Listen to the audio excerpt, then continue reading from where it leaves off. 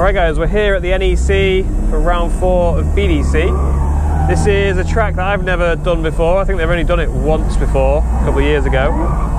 And yeah, I've literally just done one sighting lap. It's quite a sort of confusing layout because it crosses back on itself, so the first time you go around you don't really know where you're going. This is just going to be my first proper drift lap now, assuming the radiator temps behave themselves. But basically I just put a new radiator in, a bigger radiator, because we're having a lot of overheating issues with the old one. So a bigger radiator, different fans, and I don't know if it's like an issue with that or if it's just that it needed bleeding some more. But the first lap I did, which like I said was just a sighting lap, it wasn't drifting at all, it got pretty damn hot.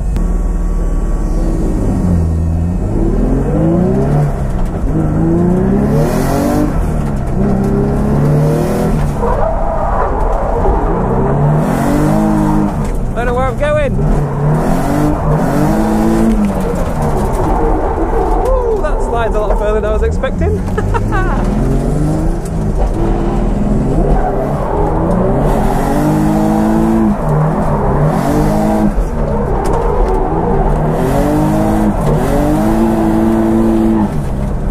Okay, so that was interesting. No idea where I'm going, no idea what gears to be in. And the coolant's got really hot, considering that's a pretty short run and I wasn't even full throttle anywhere near the whole time. It's kind of concerning. We've got only a couple of hours of practice really. I think we've got 4 hours in total or something. But I'm going to get a lot less than that because of messing about. Got here late, and then I've been messing about trying to bleed the radiator when I got food and blah blah blah. Yeah, I've not actually got much practice in. We've only got an hour left of the day now, so yeah, I'm just going to basically keep an eye on these coolant temps. Open the bonnet, give it a helping hand. Alright, so the coolant temps are back down to a respectable 90 degrees now. It didn't take too long, that was with the bonnet open though. So we'll kind of just keep seeing how things go. But yeah, just getting used to the track is the main thing really as well. Obviously, making sure the car doesn't overheat, but also learning the track layout. Even though it looks like a pretty simple layout on paper, it's actually really confusing when you're driving around it for some reason. And there's one bit that was really slippy. You might have seen me slide off and like way off the track. One bit's like really slippy because there's loads of sort of rubber marbles down, but yeah, should be alright. It's just kind of getting used to it because there's not a lot of reference points because it's just white lines on the track. There's a couple of cones, but they're only for the clipping points, not like the entire line, if you know what I mean.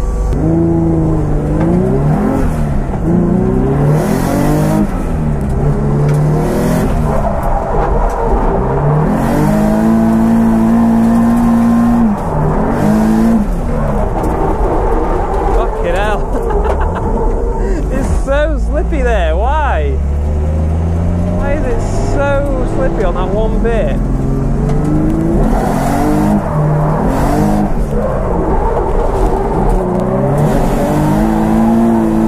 I don't know if I'm going to the right place on that last corner because I swear everyone else goes somewhere else.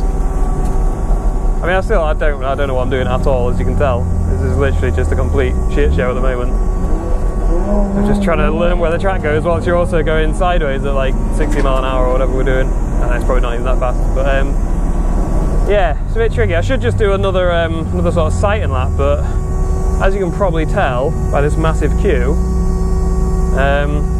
yeah, it's kind of hard to force yourself to sit in a queue for like half an hour just to do a sighting lap. Right, we're about to go out for our third run. Obviously done terribly so far. I know it makes me look really shit and like I just can't drift, but this is what happens when you come to a track layout you've never done before, when there's concrete walls everywhere. Like, you're gonna take it kind of easy on the first few laps. And you also don't know exactly where you're going, where you're trying to sort of aim for and all that sort of stuff. So yeah, it ends up looking a bit of a mess, like all of my runs have done so far. One good thing I've just noticed with the temps though is that as soon as I open the bonnet, they drop instantly. Like, I literally dropped 12 degrees in about less than 60 seconds. So I think it's just an airflow issue rather than the fans or the radiator not being up to the job.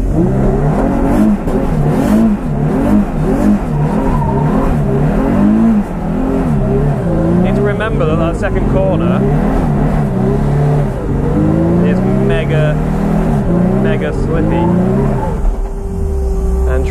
flying off towards the wall this time. Oh god, are we going out together? I don't know where I'm going. Don't follow me, Hayden.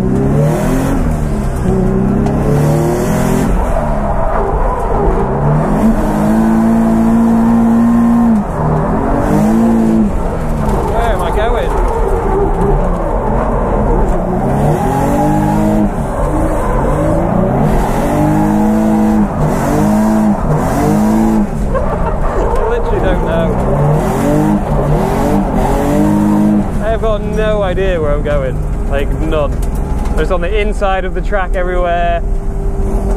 Impossible run for him to try and follow. Like I wish they'd just send me out on my own there. But to be fair, I normally complain that nobody wants to do any twinning, so I'm like kind of in the opposite end of the issue this time. Now I'm like, I just want to go out on my own because I don't know what the fuck I'm doing. So we'll get in the chase queue, and that way we can kind of go on our own. In fact, we can follow someone else and see if they know where they're going.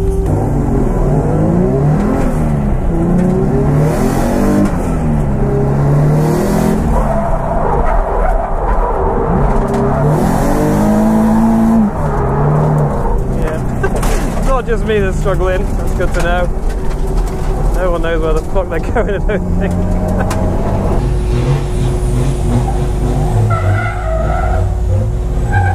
What is going on right now?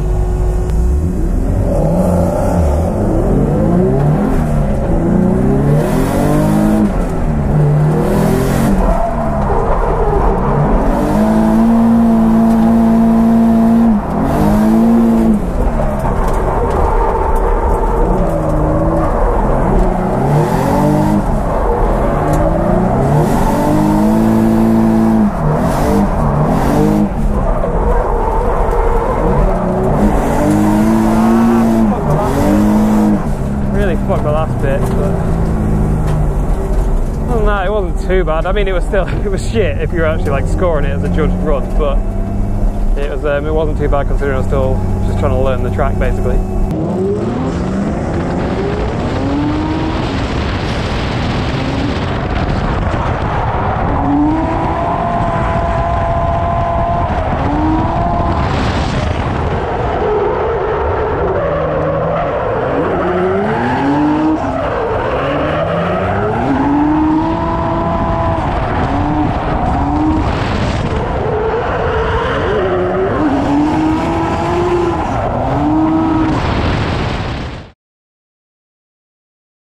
Alright, we're back for competition day, and as you can see, it's pretty wet. So yeah, this is going to be very different to how it was yesterday. We've got a couple of hours of practice now, and then qualifying in a bit. So just try and feel out the conditions basically. They've changed some of the, well not changed it, but just redrawn all the lines and like the clipping boxes and stuff on the track. So it should be a little bit easier to kind of see exactly where we're going, although the rain is probably going to make that harder again. So I don't know, we'll see what it's like, get a few laps of practice in, try to do some chasing as well, and yeah, then head into qualifying.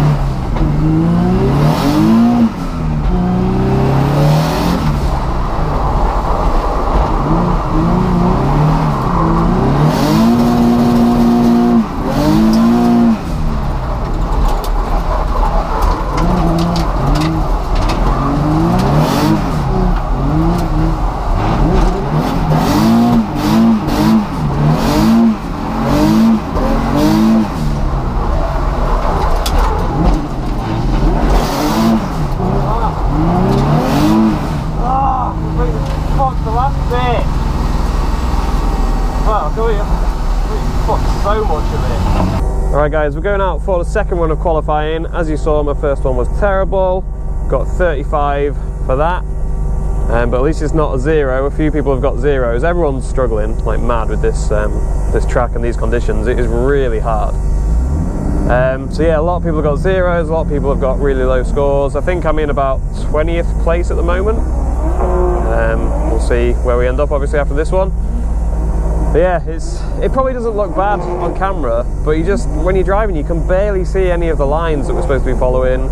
It's really like slippy in some places and then really grippy in others. And that's the same at any track pretty much when it's wet, but at most tracks you've had a fair bit more practice than we've had in the wet on this one. Because literally I've done 4 laps in the wet on this thing. So it's like a complete new layout I've never drifted before. Surfaces are all random, like I say, and it's soaking wet. So yeah, it's tricky. I'm getting my excuses in now. I've done absolutely no chase practice, so like if we do get into battles then it's going to be an absolute shit show. And going by what everyone else is doing on their lead runs is going to be just horrendous because everyone's struggling. So not absolutely everyone again, there's like 3 or 4 people that have done really well, but everyone else is just all over the place. So it's going to be a nightmare to try and chase anyone. And yeah, I'm going to be doing an equally terrible job of doing a lead run for someone to follow. So yeah, this is going to be all kinds of bad basically. Let's go get this second qualifying run out of the way and see if we do better or worse than the first one.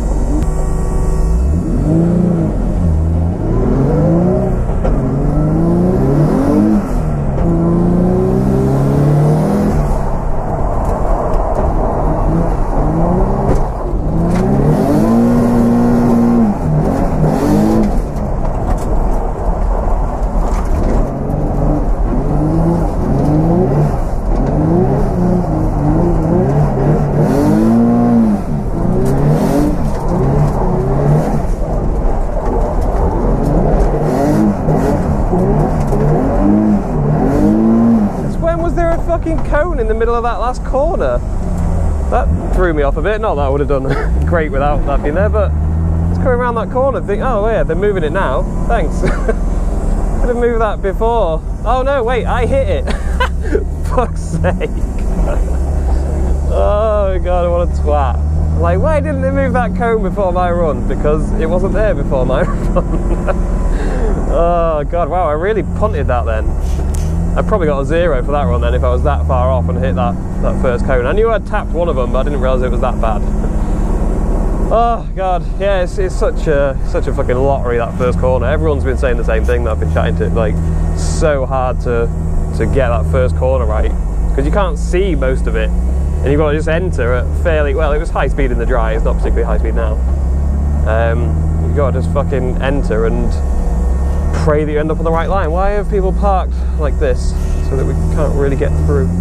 Good job. So yeah, that was a shit show, but we might just about qualify if everyone else keeps doing pretty badly as well. We'll see. I'll update you in a minute. Right, we're going out for the top 32 battle against this guy, Stuart Egdall. He qualified in 5th, which means he is nowhere near as shit as me.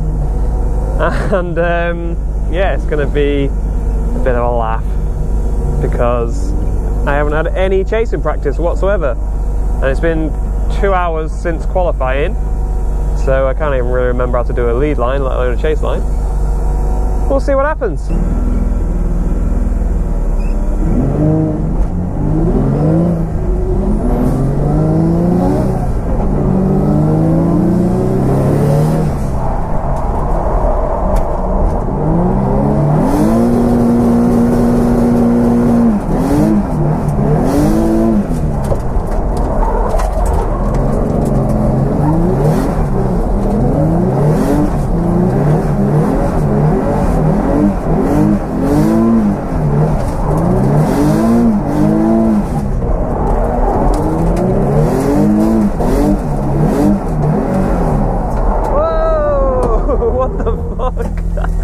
Oh, was that fucking before or after the finish line? Chase, mate, you weren't that close. Just put down the bottom leader if you can. Okay, well, Bryn didn't say anything about spinning before the finish line, so I don't know, how's it going to go?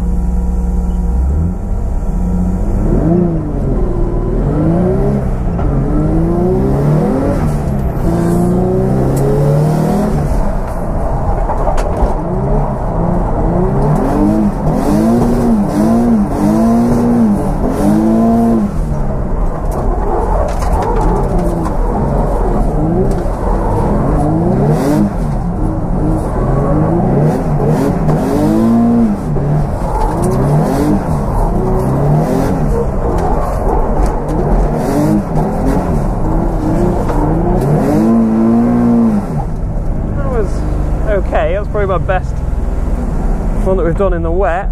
Where do we go? I can't fucking remember. That was a mega run. That was way better than what did in qualifying. Bryn's happy with that. Where are we going? Where are we going? Oh, to this guy. This guy looks like he knows a thing or two.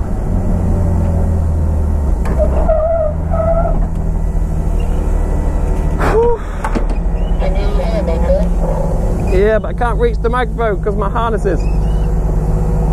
Yeah, I can hear you. Yeah, that lead run felt decent, but I've no idea what his chase run was like. His chase run was pretty comparable to yours, not crazy close, but your lead run was fantastic. They were saying on the commentary it was really good. Ooh, I won. Sweet. That's really surprising. That is really, really surprising.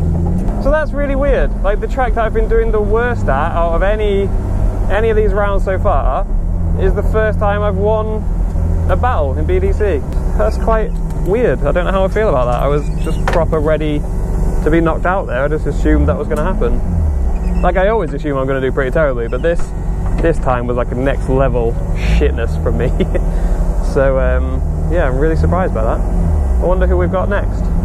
Right, we're going out for top 16 battle against this guy, Mike Jackson. And it's a pretty similar car by all accounts, like power-wise and grip-wise and everything to this, so it should be fairly fair. The only thing is, the track is actually starting to dry up a little bit, which sounds like a good thing, but it's actually pretty bad at this point because it's just going to be patchy. There's going to be some wet bits, some dry bits, and we're not going to have a clue what's what. Luckily, he's leading first, so he kind of has to judge it a bit more than me. But it's still going to be a bit of a shit show, and I'll probably make a stupid mistake with the grip. It'll just catch me out.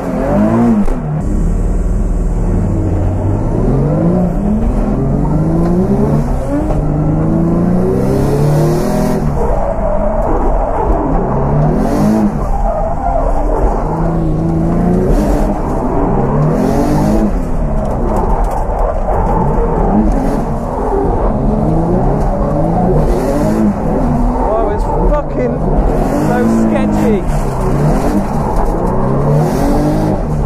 Whoa. Mate, it's so bad. Some bits are really grippy and some bits are just really slippy still. Fucking hell. I am glad I was not leading there. Oh my god, that's so sketchy. Because like some bits are really, really grippy. But now I've got to do a lead run without fucking up. I could barely even piece together a chase run there. Like without straightening all the time. I did once, I think. Fucking hell. That is sketchy as hell. I've got no idea how fast to go into this first corner.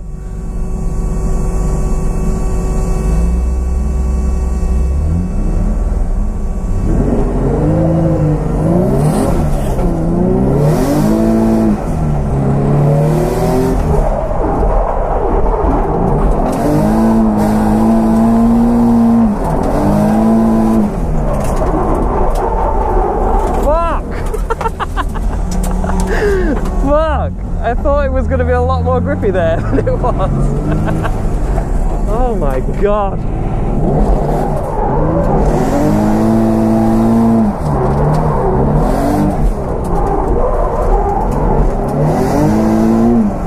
Whoa! Then it just suddenly gets like ice on that bit. Fucking hell, this is horrible. I guess that should be a one more time because he spun out and I went off track. So we both get like a 0. Right, so it's a one more time. Okay. Right, we've put a bit more pressure on the tyres. I haven't got time to plug my microphone in, it's been a bit of a rush. got more pressure in the tyres, and now we're going out for one more time.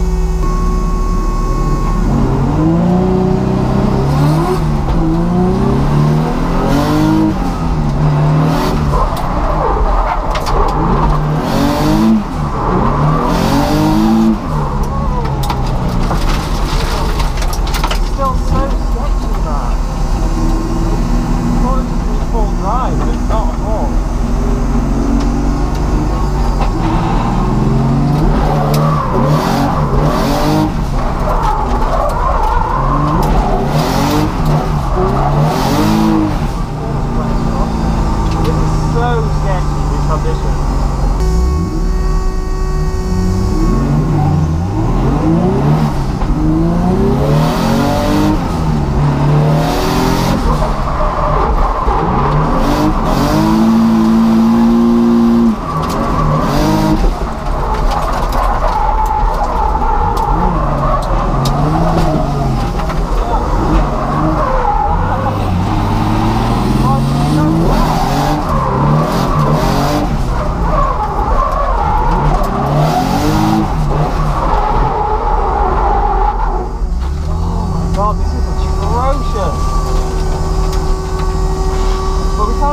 Time again, I don't think. So how does that even work? We both completely ruined our runs. That was such a shit show. You're telling me? We all reckon both of you should be out. Yeah, I'd agree. Because we can't go one more time again, can we? I don't think so. That's probably the issue then. They're just deciding whether or not you're both out. No, I think they're trying to weigh up your mistake versus his, because they've got to pick one of them. Yeah, it seems just completely random though as to who's going to win. Here we go. I have no idea how, but yeah. No idea. Right, we somehow got through that last battle. That was just a complete lottery. We were both just making so many mistakes, and somehow I won, but that was complete fluke. And now we're going against Matt Fountain in the Sora. This is for the top 8.